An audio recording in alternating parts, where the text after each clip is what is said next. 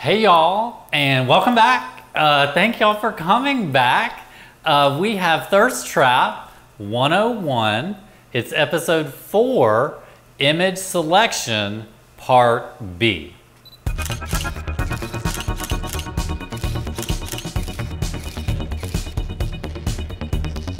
My name is Ryan Lindsay, and this is my YouTube series, Thirst Trap 101.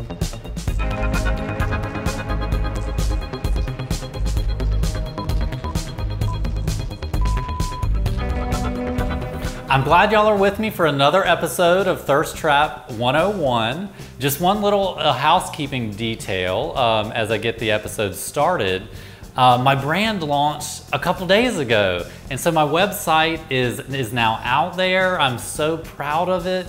I hope you guys have been enjoying it. I'm very proud of the blogs. I love how it's organized. So leave me a comment. Let me know what you think about my website and the brand launch. But with the website being live, I'm now gonna have to start out my YouTube episodes with a little bit of a teaser for some merch, okay? And so I'm gonna need you to check this out.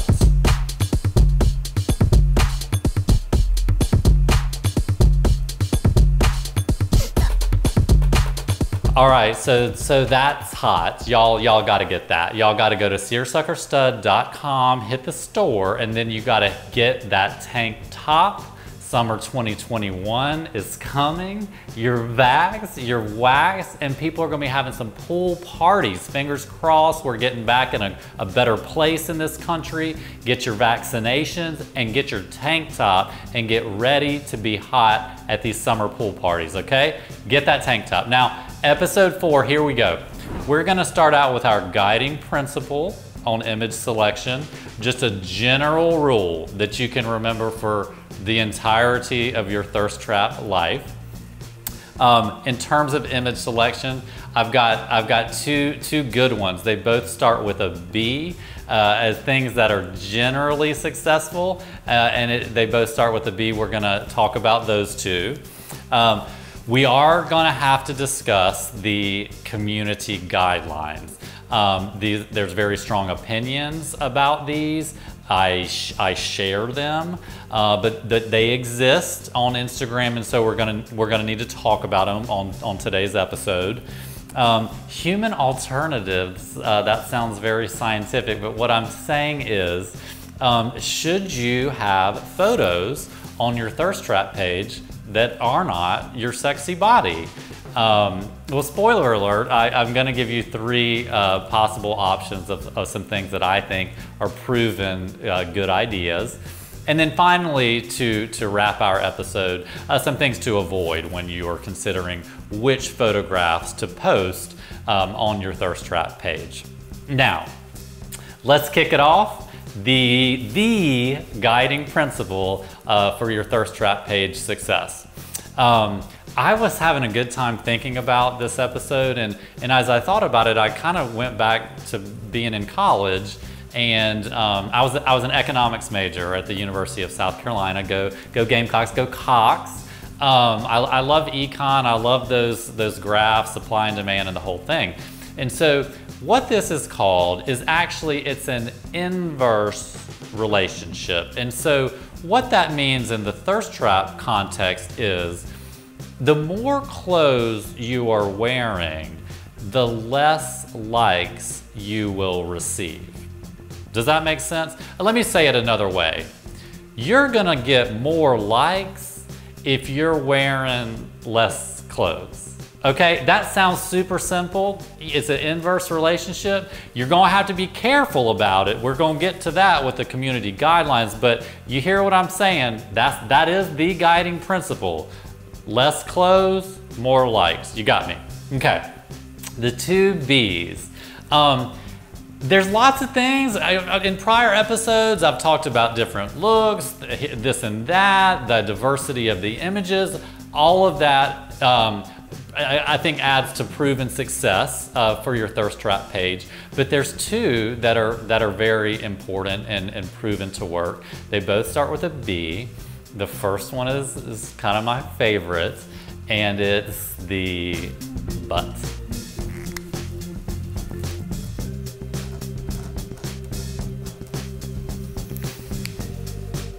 I like a butt. I like a butt. A lot of guys like butts. A lot of women like butts. I mean, you want as big audiences as possible. It's attractive, that rear end. It gets a lot of likes. It's an element, if you pose it properly, that is a little risque and has some semi-nudity, but can still abide by the community guidelines. And so if you're kind of really thinking about going for the win, you might want to consider having your butt in your images. Next thing, other side. Now, of course, you cannot have frontal nudity. But kind of the next best thing here, also starts with a B, is the bulge.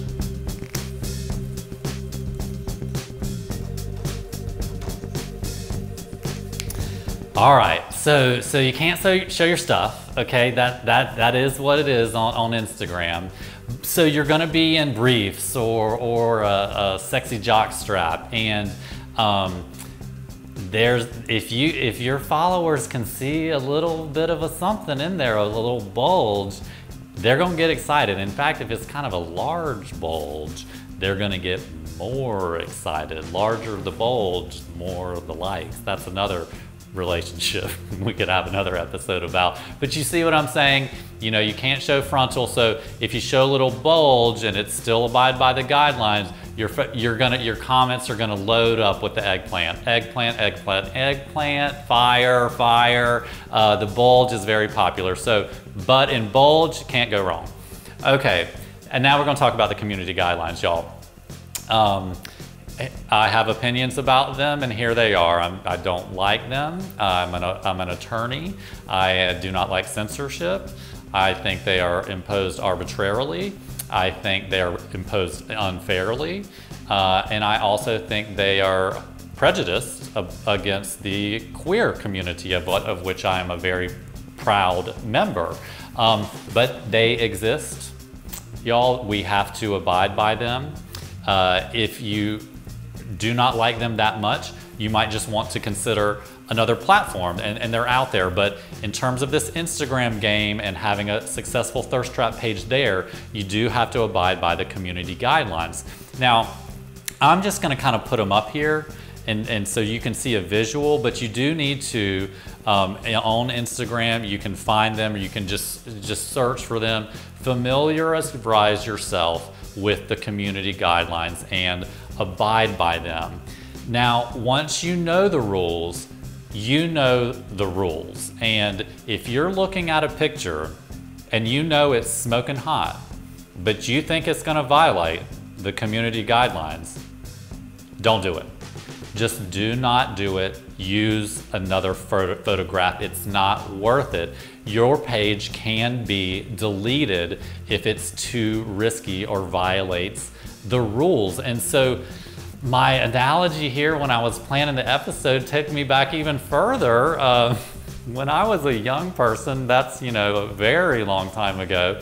When I was a teenager, I used to do something very bad, and that was, I smoked a lot of cigarettes. And I love to smoke cigarettes, and I did that because I thought they made me more popular.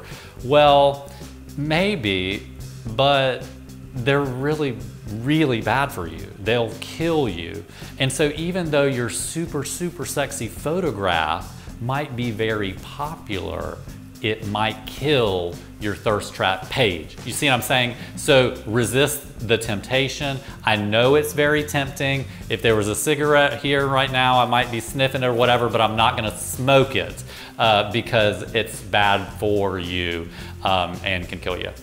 So next thing, human alternatives. Now, to begin with, if y'all are familiar with my Instagram page, Seersucker Stud, that's seersucker.stud, you can see that I'm a little bit of a thirst trap purist.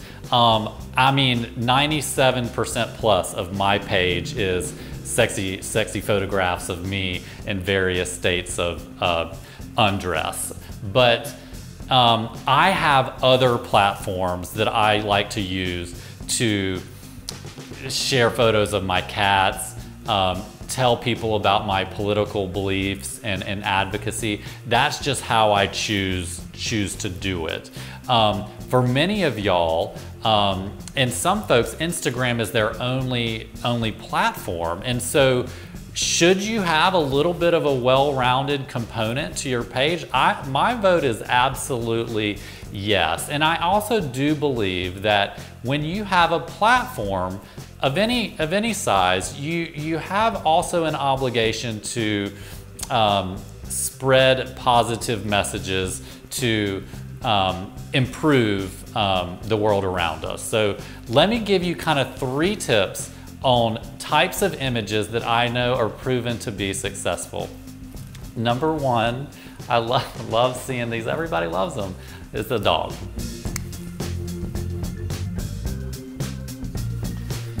Y'all, do you have a dog? Does your roommate have a dog? Does your mom have a dog? Get the dog and put the dog on your Instagram page. Everybody loves dogs. I love dogs. They're so cute. You know, maybe you should be without a shirt, like holding a dog. Like that's adorable. Like go for it. It's gonna be very popular. So my first tip is consider a dog. My next one is another one of my favorite things, food.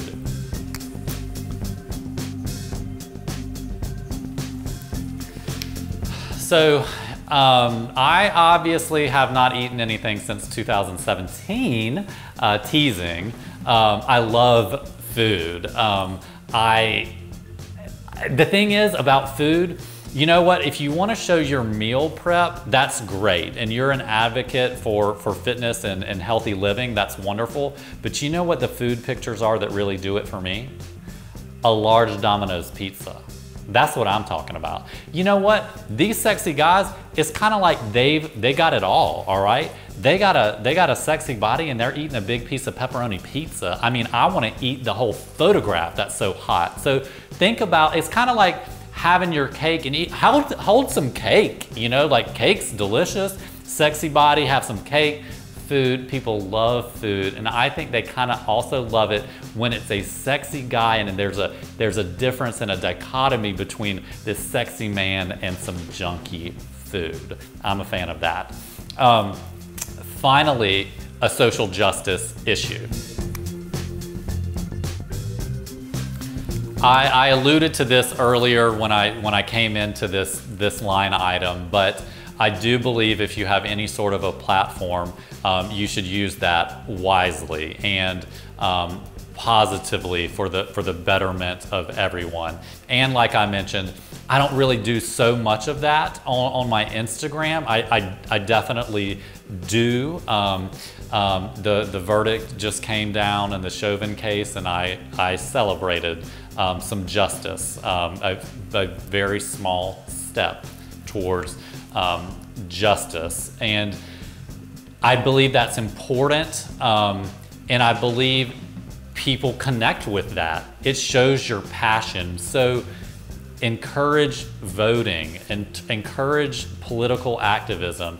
I do think that is smart if it's what you believe in and you're being authentic. So those 3 things, I mean, if you were looking really hot and you were holding a Datsun and eating a burrito and you were at the women's bar, like you just broke Instagram, okay? So I just think those are 3 things that tend to work, but there are plenty of other exceptions. Be authentic, be yourself. I do think one thing is, nothing really qualifies your page as being a thirst trap page. If you've got some thirsty pictures in there, okay. I don't think there's a percentage one way or the other, but I do my personal thing. I like it to be about half or more than half.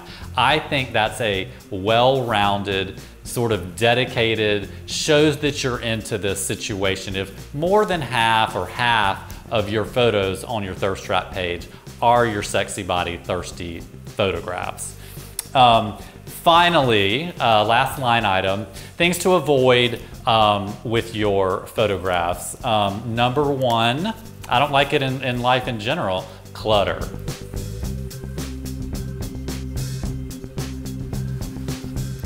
So make just sure that things around you are cleared off. Like a good example of is one, let's say I'm in the kitchen, I've got a sexy apron on, okay? I've done a lot of those, I love those. But if you look at those, there's nothing really on the countertops. There's not salt and pepper shakers, there's not spatulas, you know, blah, blah, blah.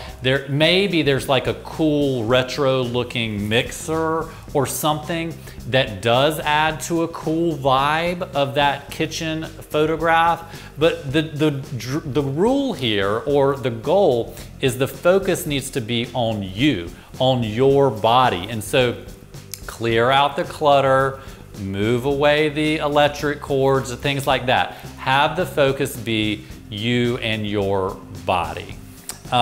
Next thing is a blur.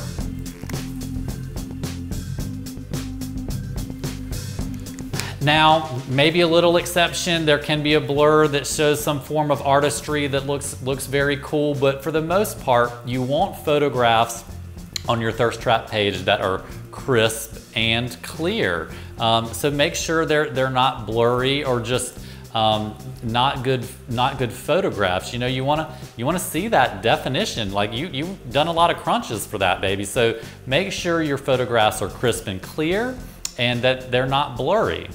One more thing to avoid is repeating. People love fresh content, y'all. You know, so don't ever reshare the same image.